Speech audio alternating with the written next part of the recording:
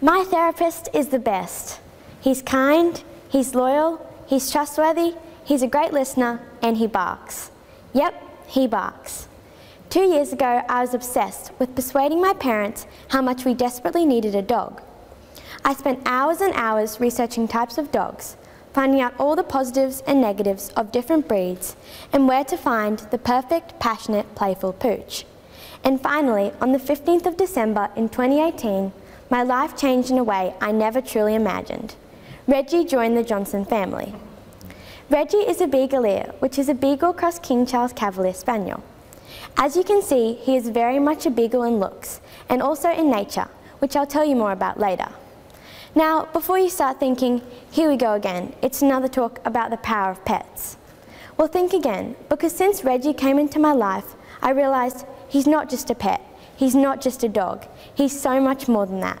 So today, I thought I'd share with you all the experiences and all that I have learnt about the many roles a dog can play other than simply being a family pet.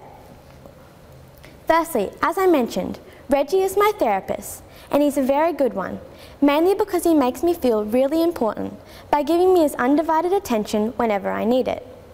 There are a few reasons I think dogs make great therapists, and Reggie is the perfect example. 1. Dogs don't mind if you cry. In fact, many dogs, including Reggie, will lick the tears right off your face. I can't imagine many professional therapists would give you that level of personal service. 2. Dogs have fur. Yes, so do cats and guinea pigs and heaps of other animals, but how many of them will let you play with their velvety ears?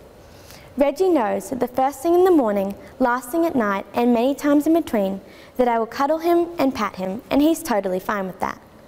The calming effects of patting your dog are actually backed up by science. A research study by the Washington State University found that patting a dog for just 10 minutes led to students having a significantly lower level of cortisol, the stress hormone. 3. Dogs are authentic. They show you what it's like to be 100% yourself 100% of the time. Reggie clearly doesn't worry about what others might think of him, and that encourages me to do the same. 4. Dogs are comfortable with silence. Reggie never interrupts me, never says the wrong thing, and makes me feel like he could listen to me all day, and that makes me feel pretty special. And 5.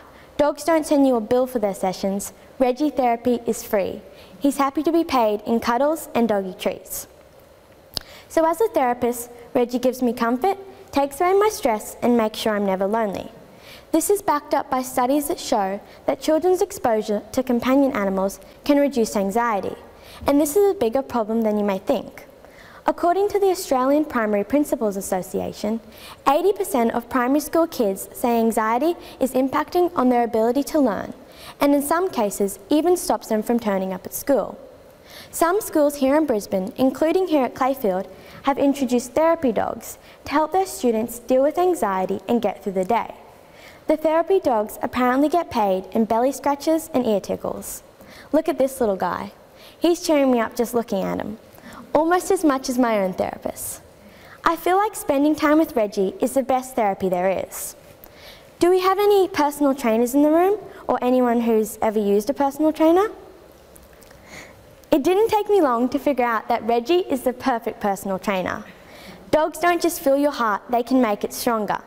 They make great PTs and motivators because they're always keen to get out of the house for a walk. And they keep you company, making exercise enjoyable, so it doesn't seem like a chore. When I get home from school, before I can even think about relaxing, Reggie uses his best persuasive techniques to get me up and out of the house. There's the pester and liquor till she puts my lead on technique. That usually works quite well. But even better is the silent treatment, where he just sits right in front of me, staring at me with those big brown eyes. He mightn't be able to speak, but those eyes say so much, and never fail to get me up and out. He mightn't come with a whistle and a clipboard, but there's no doubting Reggie's ability to motivate me. And it's a good thing too. A 2019 UK study found that adults in the UK who owned a dog were 4 times more likely to get the recommended amount of weekly exercise than those who didn't own a dog.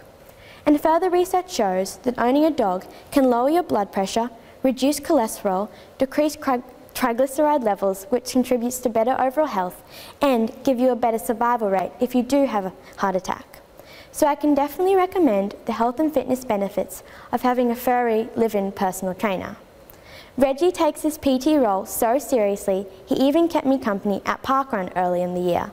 Although, judging from this photo, I'm not really sure he's up for 5Ks just yet. Reggie's a busy dog because as well as being my therapist and personal trainer, he has heaps of other roles in our family. He's a teacher, teaching me patience and selflessness by relying on me for so many things. He's a magician. He can make anything disappear. That's the beagle in him, and it's not necessarily a good thing, as usually if something has disappeared, it's because Reggie's eaten it. I'm talking shoes, glasses, pencils, remote controls, and the list goes on. He's a comedian and a homework distractor.